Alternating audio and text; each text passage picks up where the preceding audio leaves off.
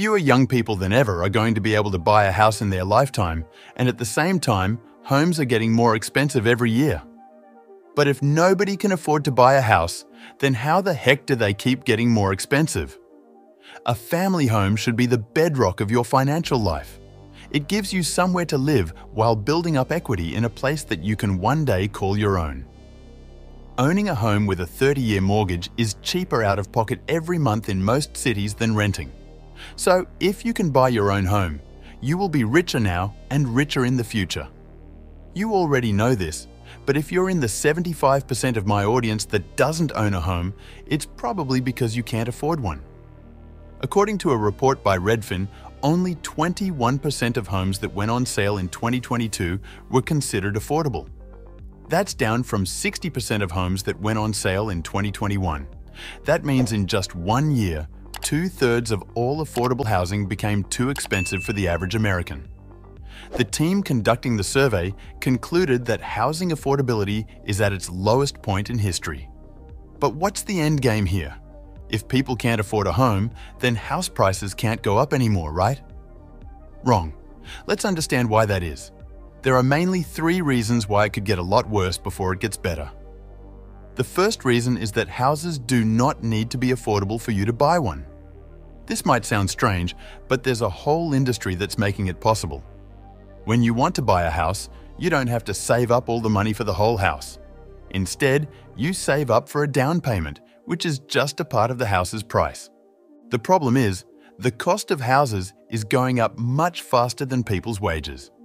Imagine if, a few years ago, a house cost $230,000 and now it costs $330,000. That's a $100,000 increase in just a short time.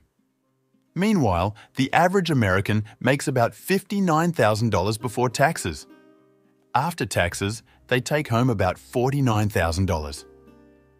Now, let's say this average person saved a lot of money, 70% of their take-home pay, for 3 years to buy a house.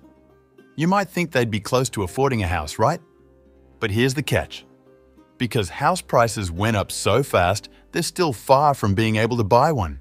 So, even if you're really good at saving money, it's tough to keep up with rising house prices. Most people aim to save just for the down payment, not the whole house. So that 70% savings rate drops to a more manageable 14%. If you're in a household with 2 incomes, it might be 7%. But even that can be challenging when many Americans can't afford a $1,000 expense without borrowing money. So, while saving 14% sounds better than 70%, it's still tough because it only helps you keep up with the rising prices, not actually get closer to owning a home. Banks and lenders know it's hard for people to save up for a down payment, especially when they also have to pay for food, rent, and other important things that are getting more expensive. So, they've made it easier to buy a house with a smaller down payment. For example, the average down payment for someone buying their first home is just 7%. And for those who have already owned a home before, it's only 17%.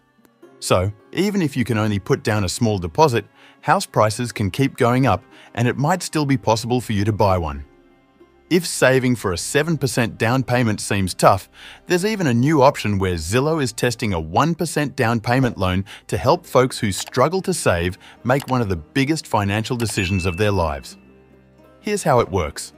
The buyer pays a down payment of 1% and then Zillow makes an additional contribution of 2% at closing.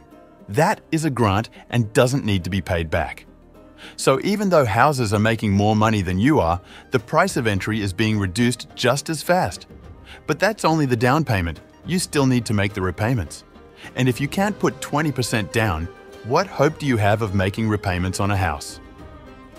The second reason houses can keep getting more expensive, even when it seems like no one can afford them, is because not many people are selling their homes. And those who do own a home with a fixed mortgage rate below 3% aren't rushing to sell either. So, right now, there's a shortage of homes for sale, even though there are people who want to move. In fact, home sales in the USA are at their lowest point in 10 years, despite the fact that more people are living here. Back in 2021, 6 million homes were sold, but now it's down to just 4 million per year. Why? Well, folks who already have a mortgage don't want to sell because renting a place is even more expensive. If they buy a new home, they'd have to get a new mortgage, which comes with much higher interest rates than what they're currently paying. That's why there's a higher demand for rental properties. So, because of this, not many people are moving out of their rental homes or selling their houses. This has caused a shortage of available homes for sale, making it harder for people to find a place to buy. Many people moved during COVID, and moving again so soon would be a big hassle. Plus, getting a new home loan would mean paying a lot more in interest. Usually, people stay in their homes for around 13.2 years. After all the home buying excitement in the last few years, more Americans are just staying put, and they're not thinking about selling anytime soon. New buyers are also waiting, hoping that interest rates will drop before they decide to buy. There are still three groups of people in this situation. First, there are those who can afford to buy a new home without needing a mortgage because they have money from selling their old house. For example, if you're a boomer who bought your home for a low price in the 1970s and now want to downsize, this is a great time to take advantage of the higher prices. You can sell your big house and get a smaller one, and you'll have more money to spend. The second group are people moving interstate. Unaffordable housing is pushing people out of expensive cities across the country. You would probably prefer to stay in your home city even if you had a job that you could do from anywhere. Closeness to friends, family, and familiar amenities is why people only live 18 miles from their hometown on average, in defiance of the part-time hedge fund manager and full-time YouTube comedian Patrick Boyle. Where should my friend How Money Works live? I don't know, maybe Dubai. He's one of those flashy YouTuber types. He probably wants to live on one of those Palm Islands, hang out at malls, buy designer goods, and maybe do some indoor skiing. That's just the kind of guy he is. I chose to stay in my crappy one-bedroom San Francisco apartment because moving is a pain in the ass. But if you're really struggling to afford a high cost of living city, you can improve your lifestyle by moving to cheaper cities with lower rents and property prices. If you move from a city like San Francisco, Seattle, or New York to any other city in the country, you're going to be able to buy a lot more house for the same money. Your higher income from working in these areas will push up local prices, and in the process of avoiding the rising home prices, you have just made it worse. The third group are investors. Investors only care about the return on their assets. Right now, home prices are high, and investors who use loans to buy properties are also dealing with higher interest rates. But in exchange for this, they're charging higher rent to people who live in their properties for a long time and to those who use them for short-term stays, like on Airbnb. But here's the thing. Even though investors are making money, the prices of homes are still too high for regular folks. This group of investors has been buying a lot of homes. In fact, according to Redfin, their home purchases went up by a whopping 145% in 2022. Among these investors, the ones buying properties for real estate investment trusts are growing the fastest. Real estate investment trusts are like a special kind of investment that works like a big pool of money. Lots of people invest their money in a real estate investment trust, and then the fund uses that money to buy a bunch of different properties. These real estate investment trusts used to mainly focus on things like shopping malls, hotels, warehouses, and offices. But now, they're getting really popular for residential properties because many people can't afford to buy a home, and they want a piece of the real estate market. Some people are even putting their savings into real estate investment trusts instead of saving for a down payment on a house.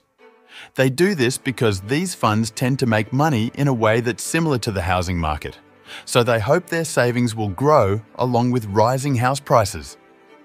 This has made real estate investment trusts really popular, but it's also one of the reasons why houses are becoming more expensive. But guess what? This can't keep going on forever. Things are starting to change. In fact, a recent report from Redfin showed that investor purchases have slowed down quite a bit. And in some cities like Las Vegas, Austin, Miami, and Houston, big institutional investors have completely stopped buying houses. There's also something else worth mentioning. A big company called Blackstone had to stop people from taking their money out of a $71 billion investment fund earlier this year. This raised concerns that the whole system might be overvalued. If too many people try to take their money out too quickly, Blackstone might have to sell some of the properties it owns. And if that happens, it could bring down the prices of homes even more. So, while it might seem like home prices are going up and up, there are signs that things might change in the future. But don't get too excited if you own shares in a real estate investment trust. The easiest way for you to sell those shares is to find another investor to buy them, and it doesn't involve cashing out the actual properties owned by the fund. The bonus fourth reason is that wealthy families are just doing a better job of holding on to more properties for themselves. In the past, family wealth struggled to get past the first two generations, but now that investing has become so easy and lucrative, we might be starting to live in a new age of nobility where family dynasties can last centuries. Thanks for watching. Subscribe for more weekly investment tips. Leave a comment below. Happy investing!